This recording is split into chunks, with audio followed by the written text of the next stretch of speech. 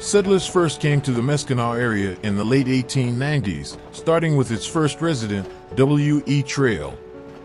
When the community applied to get a post office in 1904, his daughter, Mary, suggested that the small community be called Trail after her father. There was already a town in British Columbia with the name Trail, so they went with the Cree word Meskanaw, meaning a trail. When Ottawa officially sanctioned the new post office, the name was entered as Meskanaw.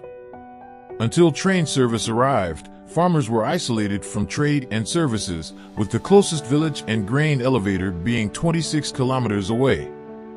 In the spring of 1929, construction workers from the CNR built the large east and west embankments using horse-drawn dump wagons, slips, and fresno scrapers. They had to span the McCloy Creek and had great difficulty pounding pilings into a solid base with the steam-powered pile drivers. Some piles are believed to go down more than 25 meters, or over 80 feet. By fall of that year, the completed bridge was 1,417 feet long and 5 stories high, and ready for train traffic. It was, and is, Saskatchewan's longest wooden trestle bridge. The train shipped grain, household and farm goods, and people were able to do day trips to Saskatoon. It changed the lives of local farm families. There were 2 freight and 2 passenger trains each day at the Meskanaw train station, which opened in 1935.